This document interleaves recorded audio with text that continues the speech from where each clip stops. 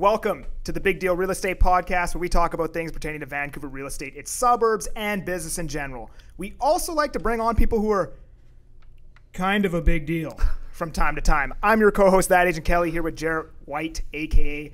that guy that does mortgages. If you watch this on YouTube, like, comment, subscribe. If you're watching on Spotify, do all the same. Our guest today, somewhat of a idol / mentor to me, I would say. Been watching his content religiously for 5-6 years.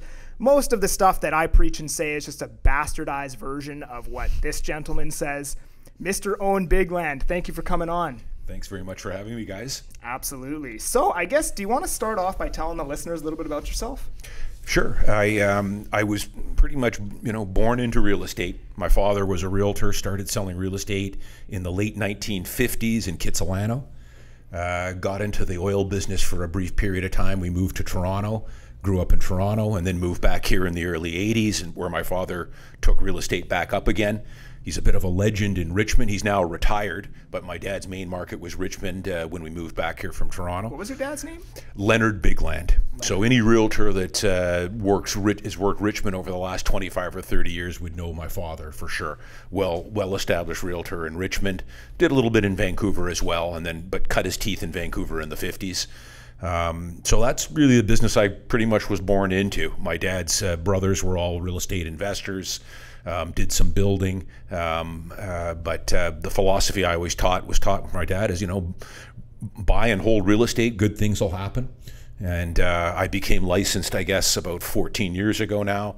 My main market would be Vancouver, downtown condos, east side, west side, detached, but work a little bit in areas still work a little bit in Richmond and Burnaby and New Westminster. I don't know. I don't like to get into too much other things than that. I mean, top producer at McDonald Realty for the past 4 years. This will be 5 years coming up.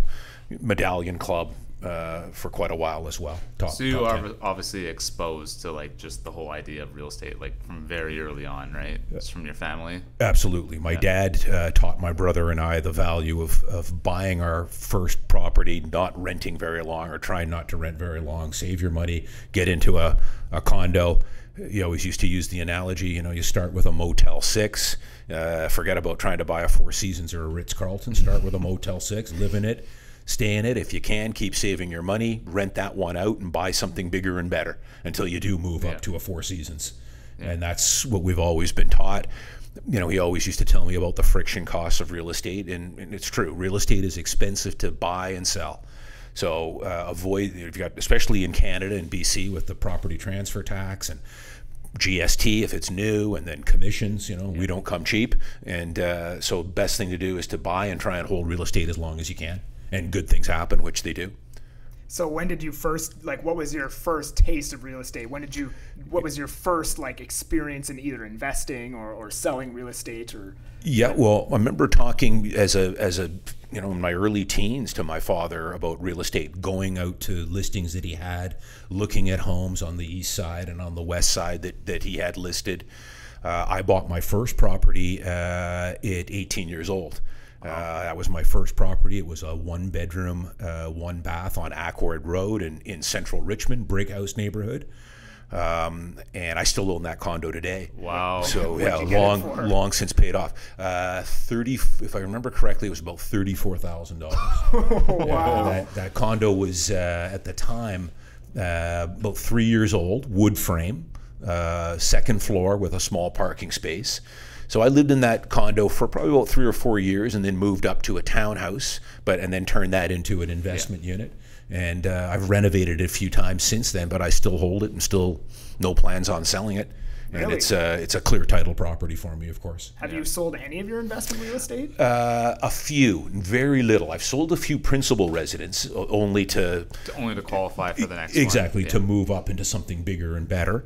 I have sold a few investment units over the years, but it was always to consolidate to buy something else.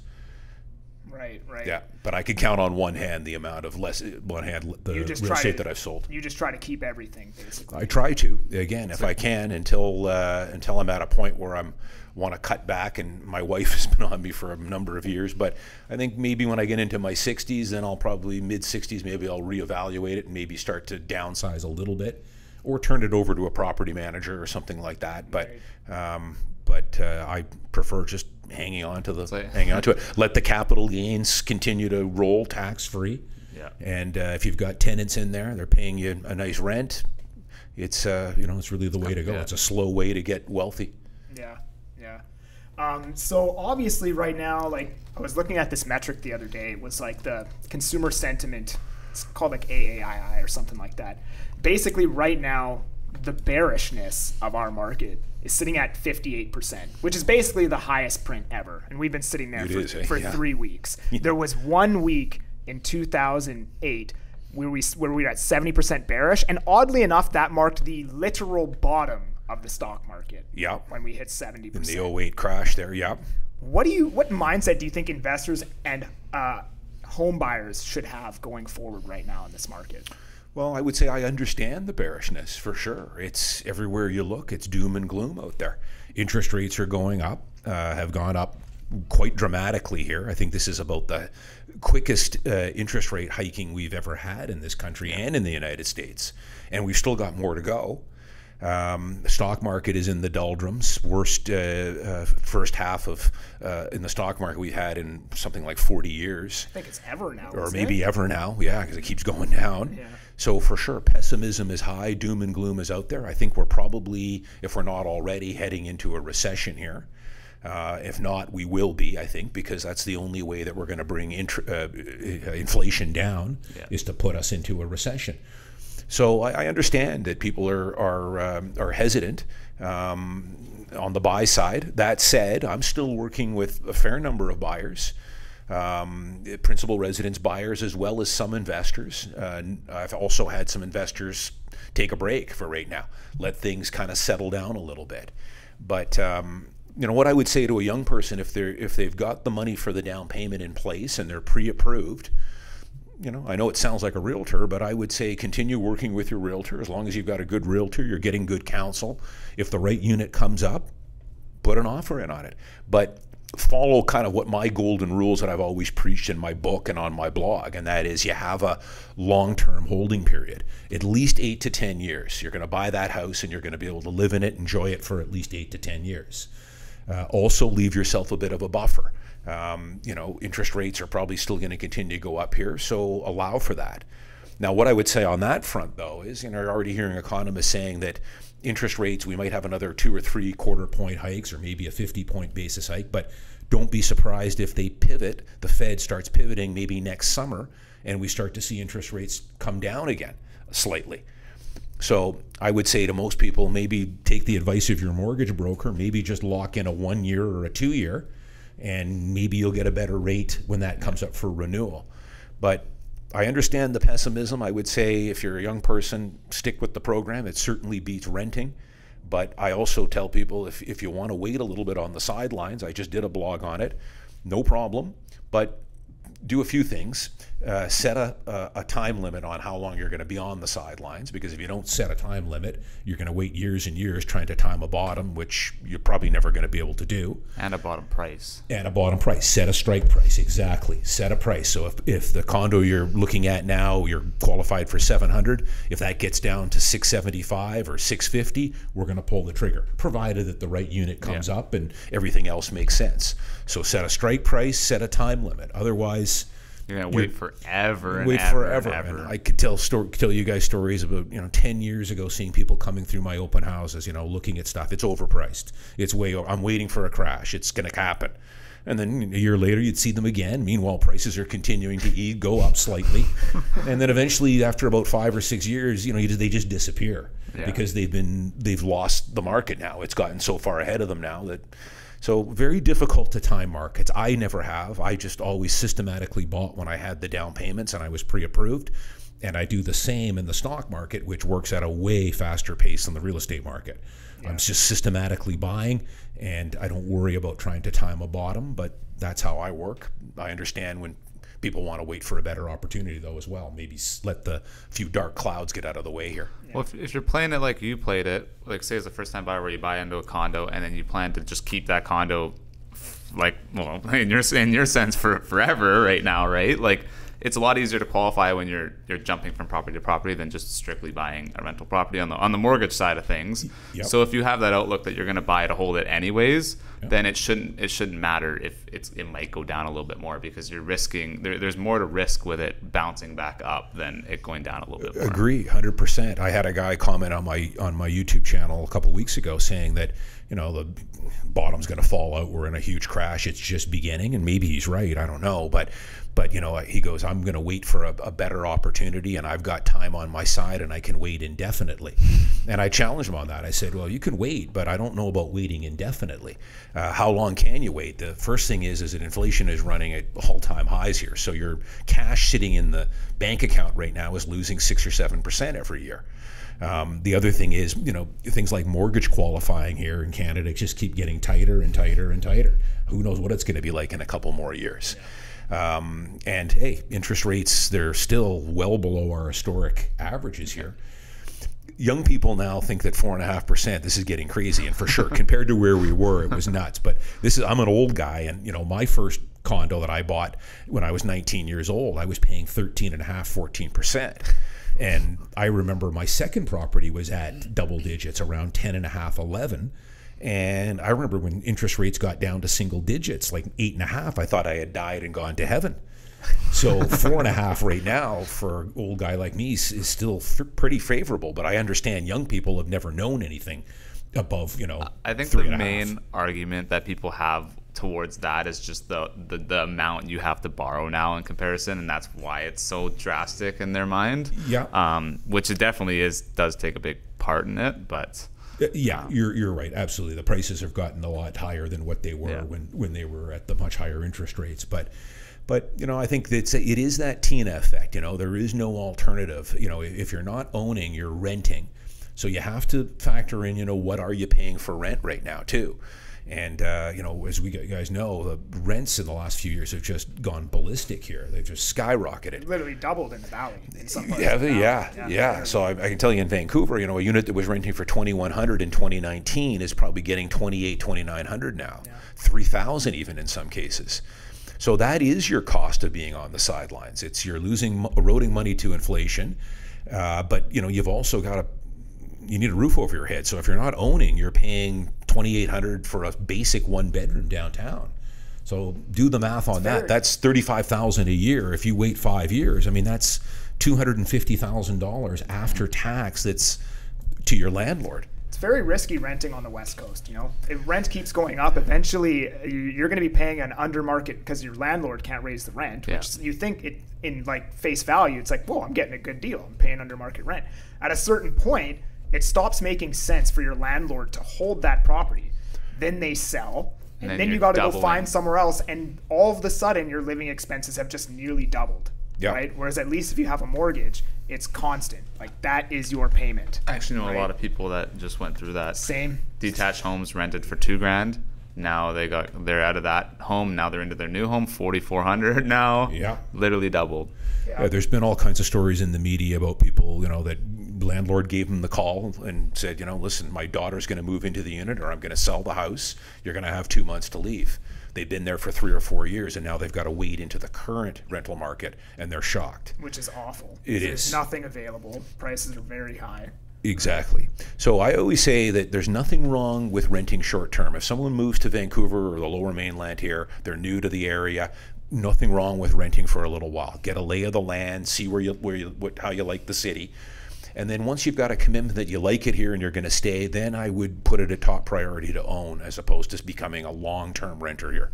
Being a long-term renter on the West Coast, and all the West Coast, you know, Seattle, Portland, Southern California, it's incredibly difficult long-term. You're going to really be behind the 8 ball financially if you stay there. Yeah. And but you know, the tough part for young people is getting that down payment. Once you've got that down payment in place and you can get qualified, you've crossed a huge financial hurdle in life. Yeah. It'll be the best decision you've ever made. You'll look back on it in 20 years, in my experience. Yeah. I think going back to the timing the market thing too, I think it's like, I always hear this where people are like, oh, I'm just going to wait, right? And we kind of touched on this, but waiting isn't a plan, right? And if you don't have a plan, your plan is to fail. right? Exactly right. You've got to have a strategy and a plan. And just what I find too is a lot of people that are complaining and waiting and the prices are too high and we're going to get a crash. The problem is if you dig a little deeper, which you can't, most of them don't have the spare $70 or $80 or $100,000 down payment. They definitely haven't talked to a bank yet or a mortgage broker to get pre-approved. It's difficult, as you guys know. People seem to think it's a piece of cake to get approved for a mortgage here. Even if you've got the down payment, it's difficult. So try and get that. That should be priority number one for young people or young families, is to get that down payment together, get qualified, try and get into your first place. It doesn't have to be a dream home. Just get your foot in the door with something you can afford and try and grow into for a little bit. Keep saving your money, and once you're in the market, at least now you're riding the market up. It's not going to get away from you. Working your way up the property ladder. Exactly. Right?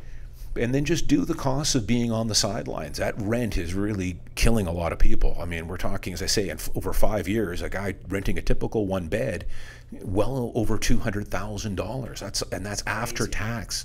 That's for nothing to show for it. It's a $320,000 a year income to make that money. Yes, exactly. Right. And a lot of people, I don't think, fully calculate what it does cost to be on the sidelines. Interest rates would have to get up far higher than they are now before we would ever start that conversation again, where I rent and save the difference. Anything under 8 or 9%, it doesn't really make a lot of sense if you add it all in. Plus the intangibles, like you were saying, you guys were talking about, that the intangibles of home ownership is not fearing that phone call from your landlord that, hey, we're going to sell the house or my daughter's going to move in. You've got 2 months to be out. It's just the stability and the comfort blanket that you get from home ownership. All my clients at the first time, I work with lots of first-time buyers, and that's always what they tell me later on. It just took a huge burden off my shoulders from being a renter all these years to now owning. And just the pride of ownership. You can put some sweat equity into the property, fix it up, renovate it a bit. There's something special about home ownership that a lot of people don't realize until they finally buy a home. And they realize that $2,000 mortgage or $3,000 mortgage payment now, a lot of that is chipping off principal. And it's not just going to their landlord down the drain. Yeah, what people don't understand is it may be on a month-to-month basis more expensive than the rent currently. If you factor in property taxes and heat, it definitely is. But if you take the interest portion away, you're saving a ton of money. Exactly. A ton of money.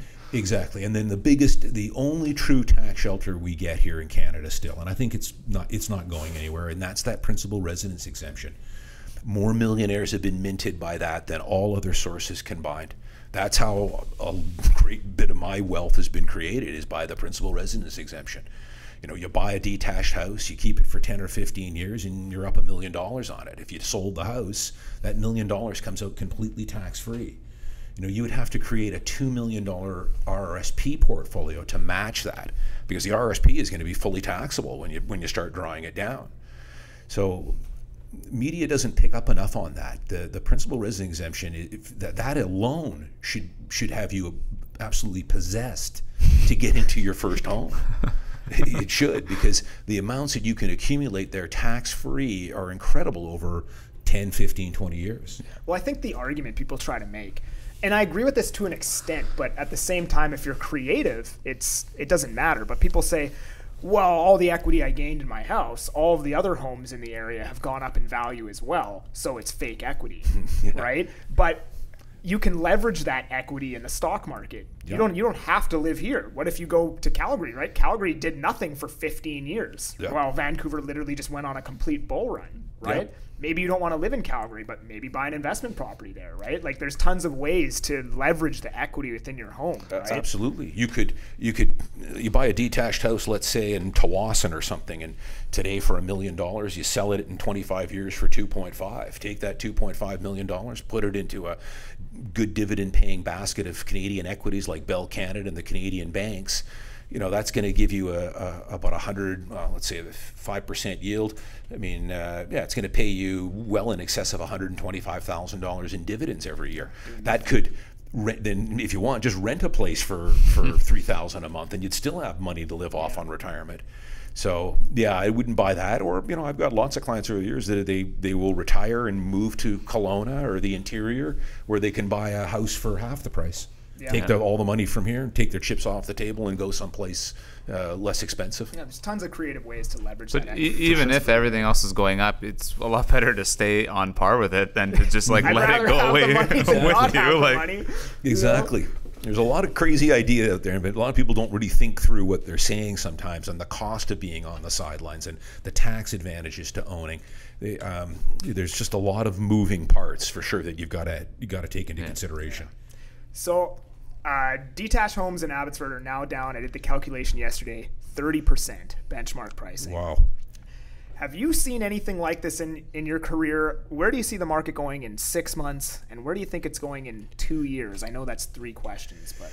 Yeah, so I've heard these stories. So as you guys know, I don't really follow the Fraser Valley at all. Yeah. I really don't cross the bridge. I'm mostly in Vancouver. And how is it over there? Vancouver is different. So we did not have those. We had a good run up in detached on the east side. A house that was selling pre-COVID for 1.4, 1.5, probably got up to 1.9 or so. And they're off maybe 5%, I would say, for a Vancouver special right now on the east side. Wow. Condos, they didn't go up anywhere near what the detached did in downtown, and they haven't really come off that much. The one-bedroom condo market in downtown Vancouver right now is still quite strong. For the high-quality one-beds, it's still a seller's market, and I'm still getting into multiple offers on my one-bedroom condos. So I had 3 sales last week, 2 in Vancouver, 1 in Richmond. All 3 went into multiple offers over asking price. So it's something you don't hear on the news, right? Is that like, maybe not on your listings, but on other listings, would you say that those listings were listed underneath what the perceived market value was? Yeah, 2 of those were mine, and I priced them to get action, but not deliberately way low. No, right. The one I sold in Richmond was a new price per square foot high watermark for that strata. So they're out there. So I would say it's like anything with real estate. It's a tale of multiple markets. So just in a quick nutshell here, good high quality 1-bedrooms, 1 and dens in downtown Vancouver, Mount Pleasant, Kitsilano are as rare as hen's teeth. Now I'm talking about the good high quality stuff. So this is the really good stratas, good locations. This is the stuff that I'm getting most of my investors into.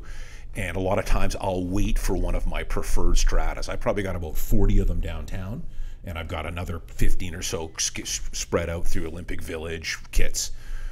Those are still a lot of those are getting multiple offers still. They're still selling pretty close to all-time price. As you move up the scale, though, into 2 beds, 2-bed under $1 million, it's off maybe 2 or 3%, I would say, but again, limited inventory. Yeah. But as you get into the luxury condo market in Cole Harbour for $4 or $5 million, those are coming off price-wise, maybe down 10%. I would say inventory is building, but still not crazy.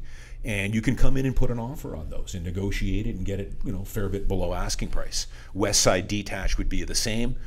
East side, a little bit to that extent, but not a lot of homes for sale. Now, I know when you get out to the Fraser Valley, things totally change because those had a massive spike from people moving out there from COVID. It drove the prices up through the roof, crazy bidding wars.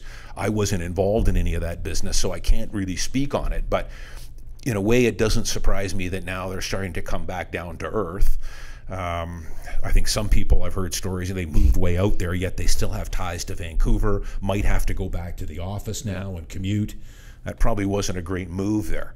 But I think those will be much harder hit. The outlying areas like the Langleys and the Abbotsfords and Chilliwacks, as opposed to downtown Vancouver, especially the good quality 1-beds, they're almost bulletproof.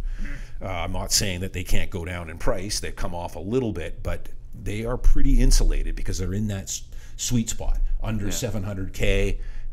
Concrete, they're in high demand and not a lot of inventory.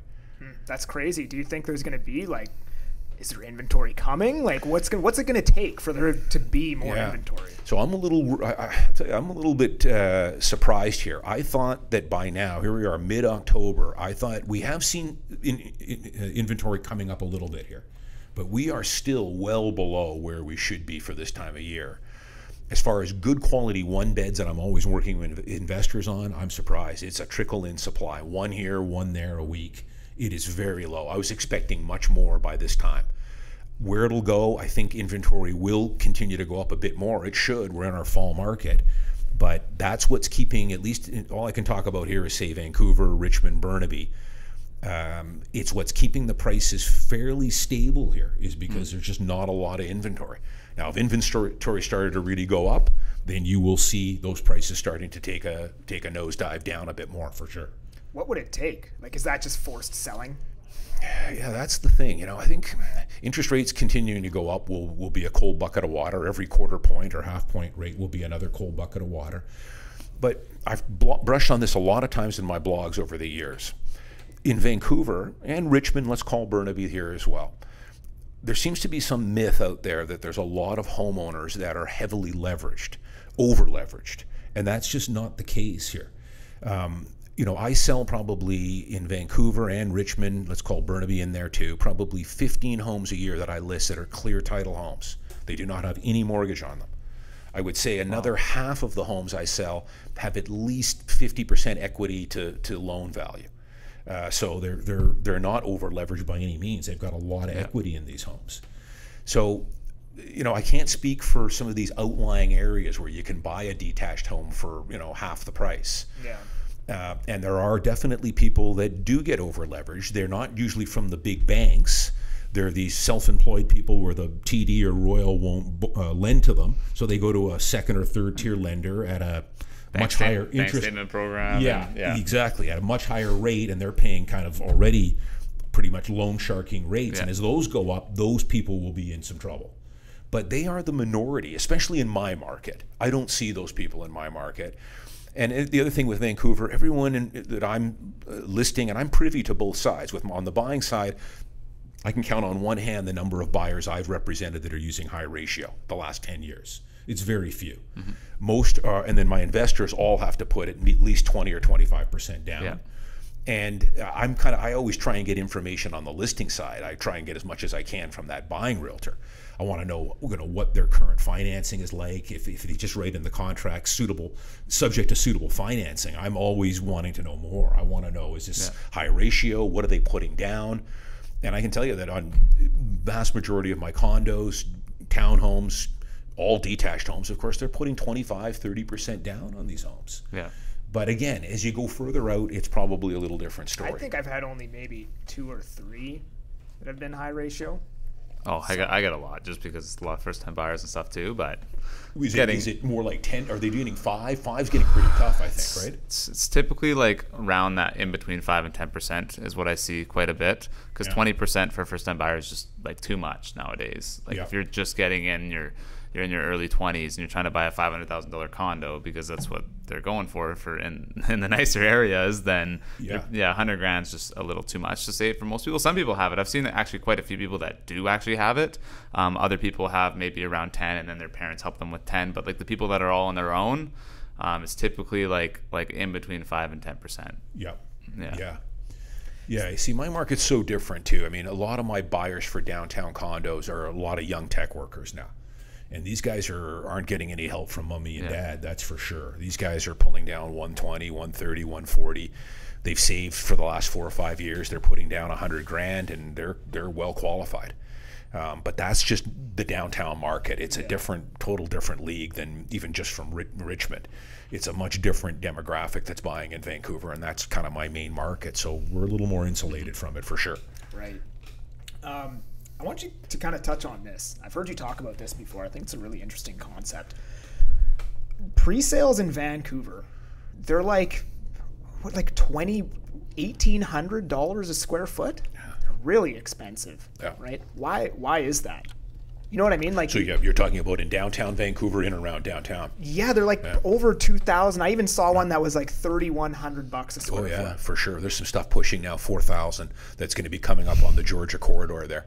That IM Stern building that they're going to put up on where the old white spot was. That's going to be, and then 1515 Georgia, which is a BOZA project. They're well up over 3,000 a square foot on that building.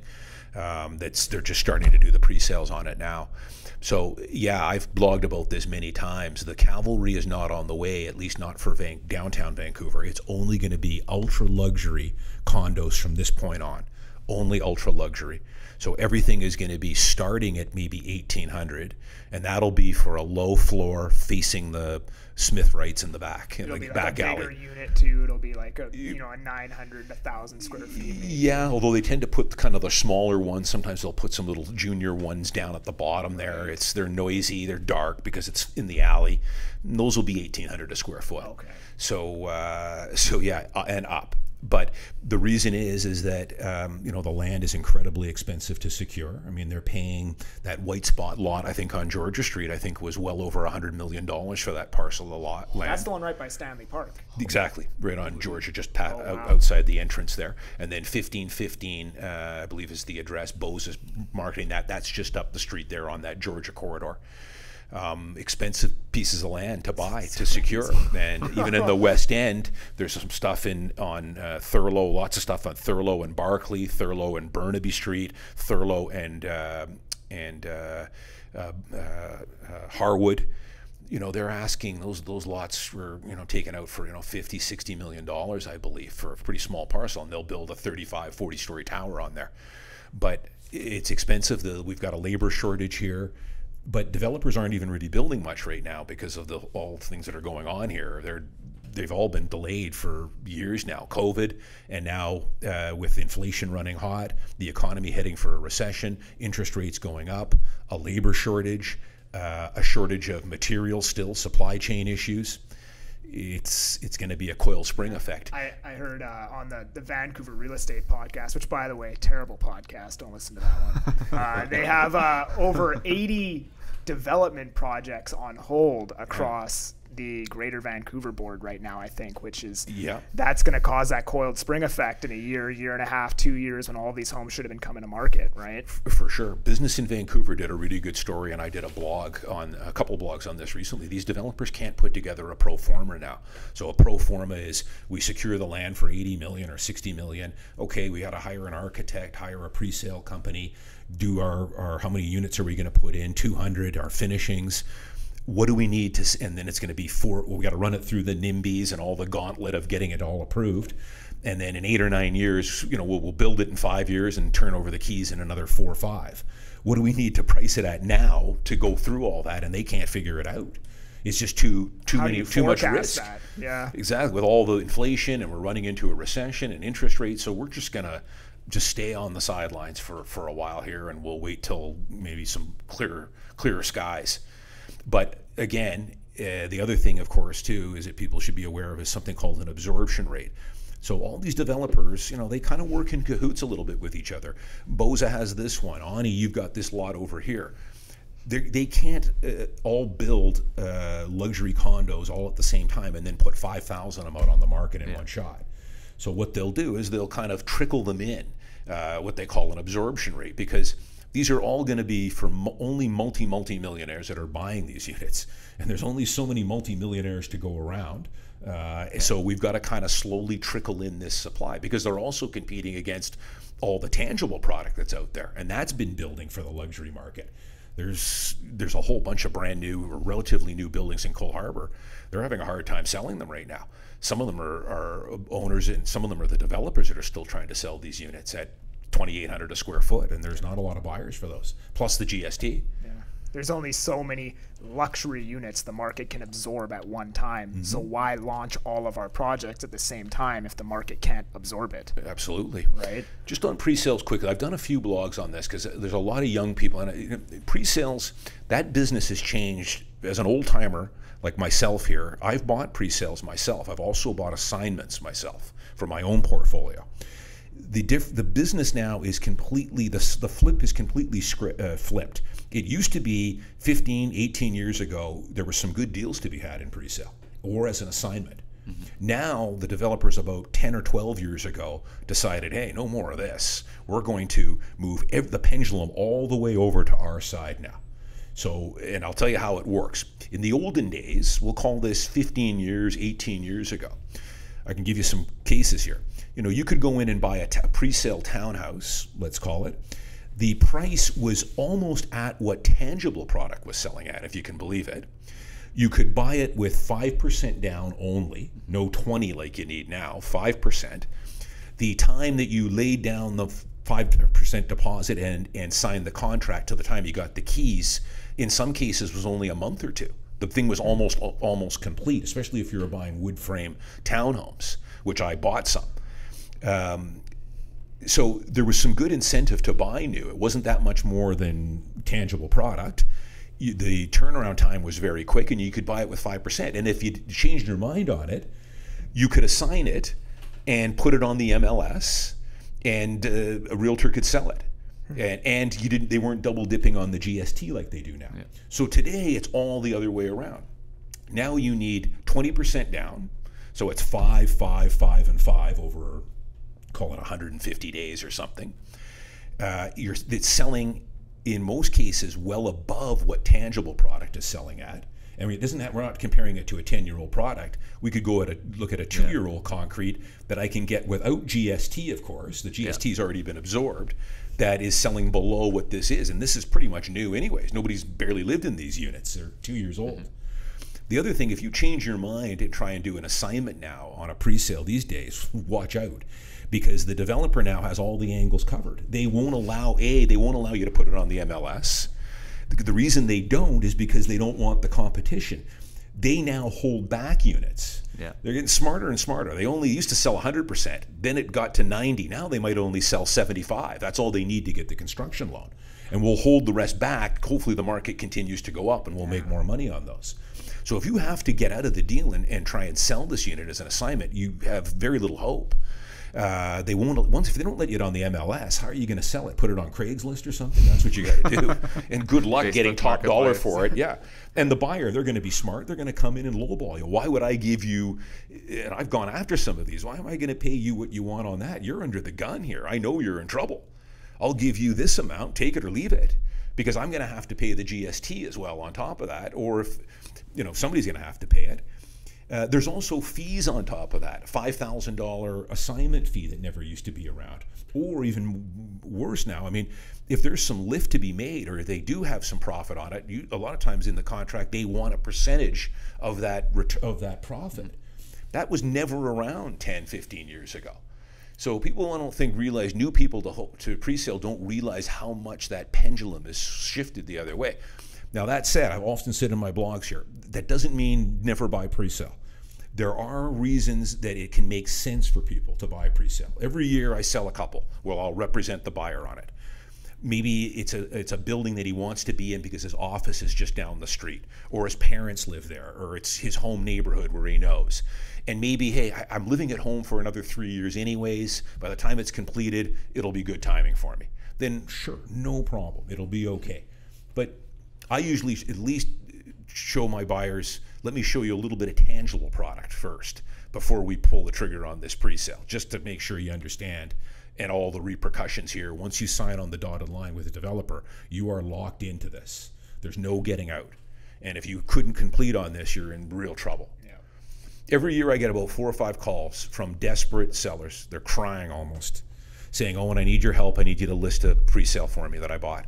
Okay, well, give me some details. Can I put it on the MLS? No. Ooh, it's going to be tough.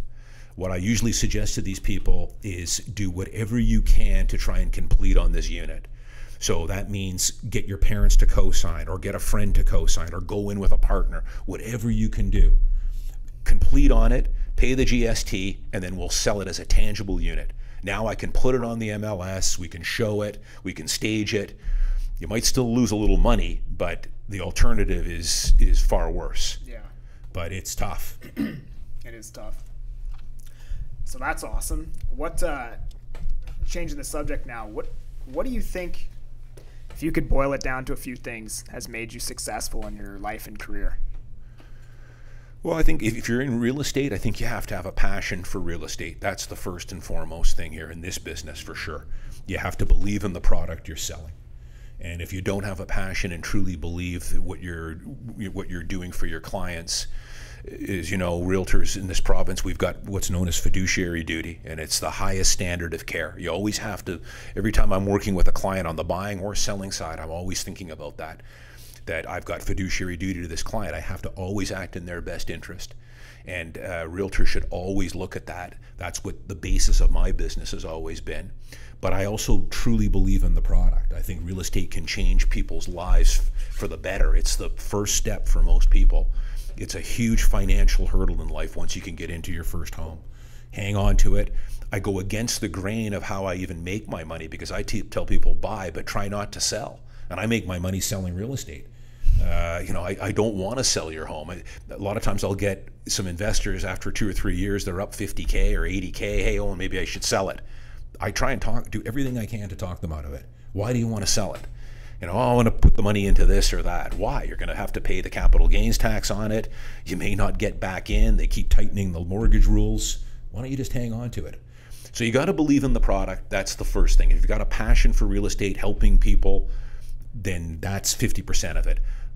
The second thing is, of course, we're in the sales business, and that's what real estate's about. I think that's why a lot of realtors probably don't succeed.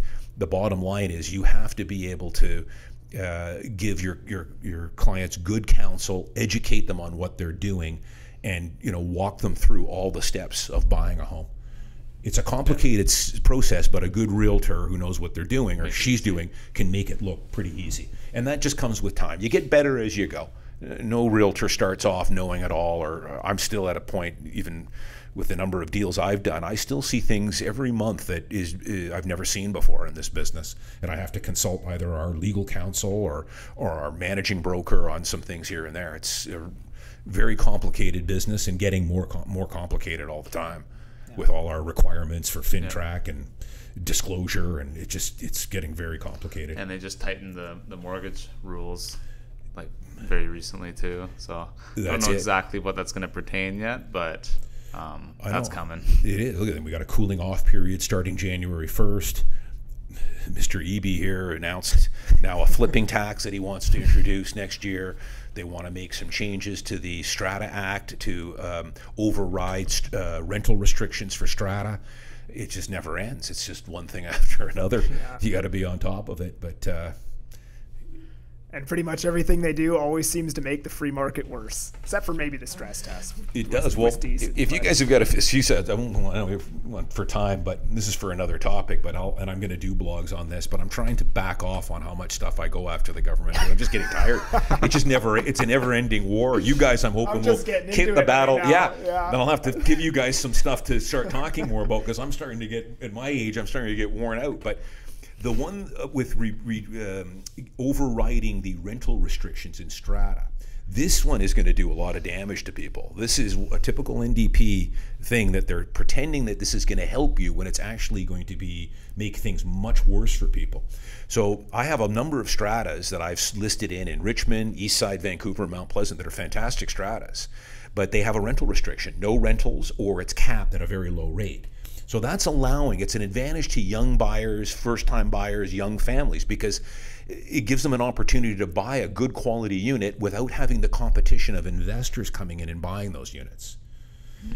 Right. Yeah. By Mr. Eby claiming that, because he claims that young families are getting outbid by flippers, which doesn't exist. Investors do, but flippers is almost non-existent in this market and has been for a while. That's a different story, but he's doing the reverse here of what he thinks he's going to do. Now, these young families he's taking away the advantage that they have, because I'm not going to lie, I've got a pretty good database of investors. I'm selling a lot of what's one of my major part of my business. We're now going to be able to go after these high quality units. And guess what? My investor clients have got deep pockets.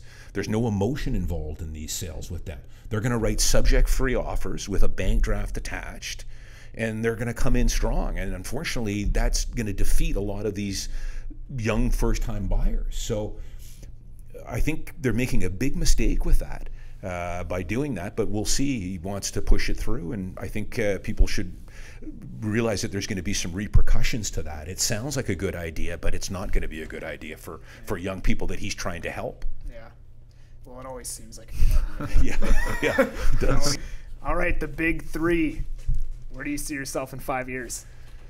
5 years, semi-retired in 5 years. Yeah. I think I've made some promises to my wife, and that I think I love the business. I think I won't be fully retired, but I will probably in 5 years be semi-retired. Semi-retired for me will probably be doing 20 or 25 ends a year. Day trading on leverage? No, that's right. Absolutely not. The reverse of that. Just collecting my dividends and and not doing too much. I don't spend much time on my portfolio at all. I just let it sit and reinvest the cash flows. But probably semi-retired and probably spending. Love Vancouver, but I'll probably spend my winters in the States, in the South, Hawaii, and California, and enjoying life. I still enjoy life now. I've got a good lifestyle, but probably a little less work in 5 years for sure. If you weren't a real estate agent, what would you actually be? What would be your? Is a real estate agent your dream job, or is there something else? I think it was pretty much I was kind of born into real estate with my family. So it's always been a big part of my life since I was a little kid, looking at listings with my dad and going to showings with him, and I don't know, you're pretty much born into it. So you're living the dream already. Yeah. And I did. I was. And my father, of course, too, was an incredible mentor to me as well. Yeah. That's a big advantage that I had and when I became a realtor. My first 3 or 4 years, I worked a fair bit under my father, just learning I had a pretty good knowledge of real estate before I got licensed, but that was a huge leg up for me for sure. And I think if I wasn't in real estate, my other love would, a couple of other things would be, the stock market, investing, perhaps, a financial advisor of some sort. I'm still interested in that, or something perhaps even in the fitness industry. That's always been a big part of my life as well. Working out, staying in shape, maybe in the nutrition business or something like that. I see. I think sales, whatever it was, those sales I've always been drawn to. It's a pretty incredible career. The thing that's always attracted me to sales is there's no ceiling on it. The sky is the limit. You put in, you'll get out what you put into it. You're self-employed. You don't have to answer to anybody. Yeah. For a lot of young people, if they're thinking about what to get into, have a good look at a career in sales, whatever that is. Real estate, finance, financial sales, could be car sales, musical instruments, who knows? But if you put the time into it, it can be very rewarding. Well, every product or service needs a salesman to sell it, right? Absolutely. Or saleswoman. Sure. And the last question we like to ask people, what are you most proud of? It's a hard one. I would have to say, my wife is going to be listening to this, perhaps. But seriously, I think she's my better half. My wife is also a licensed realtor. He's like, my book. Yeah, so I'm probably most proud. But I'm sincere about this. But I'm not. Yeah. But I am sincere about this. Probably, I got married fairly late in life too. I've only been married now for 14 years. But my wife, that was probably one of the best decisions I ever did. The time was right to settle down. She's been an incredible asset for me in my business. As a matter of fact, not long after we got married, my business definitely took another pretty big leg up with her. And once I got her licensed, and she helps me a lot with the admin and a lot of computer work and things that she's very good at. That's not my strong suit. Yeah. I'm not a technical savvy guy at all, nor do I have a whole lot of interest in learning a lot about it. I get by. But that was probably one of the things I'm most proud of, is meeting my wife and making the good decision to settle down with her. How's that for a good? She'll like that too. But I'm being sincere about it. Yeah, no, that's awesome, man. I love it. It is. And that's a common answer. And my lady. Yeah, honestly, that's a common answer. They're smart, right? Yeah. Are you guys married or? No. I'm still pretty young. I'm only 23 years old. Yeah, then you're pretty young to get. I didn't get married till later, so I think, and you're not either, Conor. Not yet. Anyways. I'm still working on it. She's going to be watching this too. Yeah, that's it. I'm still working on it. So that's good to know that I'm in other company. Other guys have said that too. Because but I'm being sincere about it. It really is. When the time is right, it's a good move to make for sure. Yeah. For me, it was. Yeah. Well, relationships are work, right? People think they just seamlessly fall into place, but if you want to keep a good relationship with somebody, you have to work on it, right? So they are. It's some of the toughest things to keep going for sure. Yeah. Nobody's relationship to keep them in is good perfect. standing. It also gets to a point where if you're not in one, it's almost it's almost harder at that point, because it's like there's so much of an asset at a certain point that it's worth being in one rather than not. Yeah. That's it. Like, even though it is work, it's worth being in one. Yeah, I think, yes, I would agree. Every great man has a great woman behind yeah, some whatever that quote is. Yeah, right? There's some truth to that. If you pick the right woman, though, too, and that's the thing. Nothing wrong with taking your time until you do find the right one. That's important too. That you don't rush into it, I think. Absolutely. Yeah. All right, you have the floor. What do you say to all the young cats out there that want to own, a bunch of real estate in Vancouver and what do you say to somebody out there who wants to have great success and financial independence? Well, yeah, my message, as you guys know, has never really changed over the last 25 or 30 years. I would tell people, especially in this day and age, don't try and get successful or rich overnight or quick. I know you see guys buying the meme stocks and the Bitcoin and all that stuff, and if you want to dabble in some of that with a little bit of mad money, by all means do it. Especially if you're young, there's nothing wrong with buying a little bit of, taking a flyer on a speculative stock or something like that. But do it with money that you can afford to lose. Overall, I would just take a slow, steady approach to getting success, whether that's working up into a career or moving up the corporate ladder or whatever, or financially or saving for retirement. Just take slow steps is key to it. There's no shortcut to this. I always tell people your first step, I think, once you're out of school and you're working, should be to save for the down payment to buy your principal residence. That should be your first step. If you've got credit card debt or anything like that, you can't start saving for a house until you've got that cleared. Once you have that, that should be your come hook or crook. You should be almost obsessed with getting into your first place, in my opinion. And again, start with a Motel 6. You can buy... There's condos right now on SkyTrain in Richmond, older wood frame stuff you can pick up for $325, $330. So if you can get in with 5% down, we're talking $15,000, $20,000. Yeah, less than $20,000. Yeah, $20,000. It will be, now you're in the market. You can put in some flooring, put in an IKEA kitchen over time. Now you're off to the races. Yeah, and currently, if you're like debt free, that would be about $70K a year you would need to make to qualify for that. So that's not even that bad. So it's doable. Yeah. That's it. And I guess too, if you saved a little more, if you didn't have that, if you're only at 50,000, then if you saved maybe 30 or 35, you can it'll slowly kind of teeter. Yeah, on a scale there for sure. So that, and then I always tell people, try, and if you can, take advantage of the other, principal resident exemption, and then your TFSA and your RSP. Start slowly putting a little bit of money into those things. The sooner you start, the better. If you can start in your 20s, it makes life so much easier by the time you get into your 40s and 50s. If you wait, you can just Google, the cost of waiting and procrastinating. It'll kill you. You have to put in 5 times as much if you wait till you're in your 40s. So it becomes almost effortless if you can start early. Put a little money in the TFSA, and I tell people the best way to invest now, there's so many things out there now that I could never dream that I had starting when I started investing 30 years ago. I mean, I used to get, investing in the stock market, I blogged about, I used to get ripped off into mutual funds. And I had a broker that was charging me $125 to buy shares. Now I trade for free, or I pay $9.99 a trade.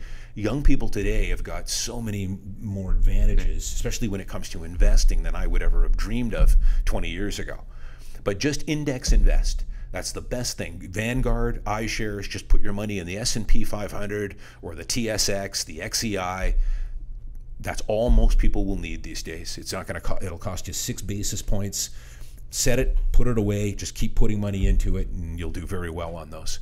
Everyone should understand that, passive investing in an index fund will beat 90% of these guys you see on TV, these active managers that are telling you, put your money with us and we're going to buy this, sell that, hedge that.